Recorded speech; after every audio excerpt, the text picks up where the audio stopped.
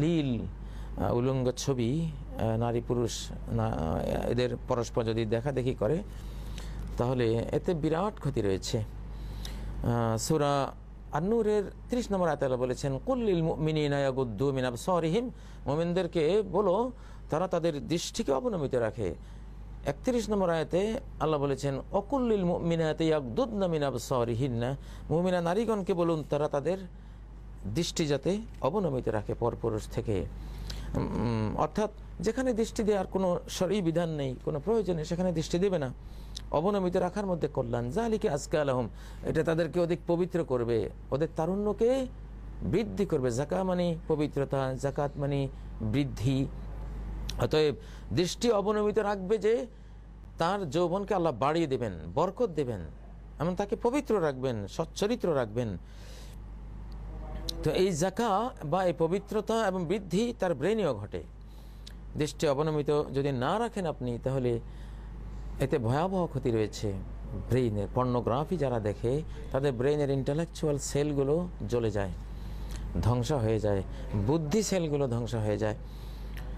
সাম্প্রতিক কেমব্রিজ ইউনিভার্সিটির নিউরোসায়েন্টিস্টদের গবেষণা থেকে pornographic effect on adults and children এই শিরোনামে তারা যেই গবেষণাটি দেখিয়েছে, তারা বলেছে যে হেরোইন মানুষকে যেভাবে ধ্বংস করে, যেভাবে তার বুদ্ধি সেলগুলোকে ধ্বংস করে, তাকে বুদ্ধিহীন করে ফেলে, নেশাগ্রস্ত, মাতাল, পাগল করে ফেলে, ঠিক পর্নোগ্রাফি এর চেয়ে আরও ভয়ঙ্কর কাজ করে।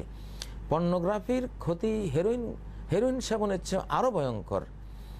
হেরোইনও এতটা ক্ষতি করতে পারে না, পর্নোগ্রাফি যে ক্ষতি করে। এবং হেরোইনের যে একবার পান করলে, একবার খেলে, এটা তাকে এমনভাবে ধরবে যে আর না খেয়ে সে থাকতেই পারবে না, নেশা উঠে যাবে।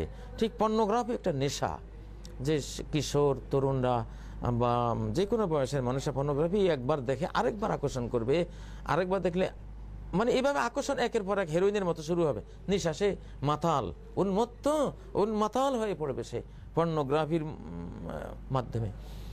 কোরআনের সূরা আল হিজরের 72 নম্বর আয়াতে আল্লাহ একই তথ্য দিয়েছেন, লা মুরুকা ইন্নাহুম লাফি সাকরাতিহিম ইয়ামাহুন।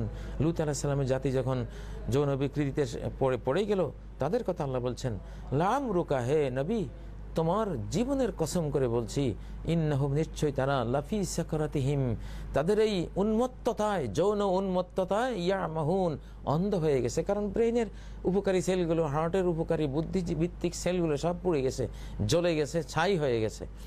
নেগেটিভ পজিটিভের এই অরক্ষিত টাচে জ্বলে গেছে। নারীরা নেগেটিভ, পুরুষরা পজিটিভ। নেগেটিভ তার যেমন কোনো প্লাস্টিকের আবরণ ছাড়া এটা টাচ করলে জ্বলে যায়, নারী পুরুষদেরও সৃষ্টিকর্তার দেয়া সিস্টেমের বাইরে এটা টাচ করলে এটা জ্বলে যায়। কেমব্রিজ ইউনিভার্সিটির সেই নিউরোসায়েন্টিস্টদের গবেষণাটি দেখতে পারেন ইন্টারনেটে সার্চ দিয়ে, pornographic effect on adults and children. তাহলে আপনি বুঝবেন কোরআন সুন্নাহর তথ্যকে কীভাবে আধুনিক বিজ্ঞান সাপোর্ট করছে।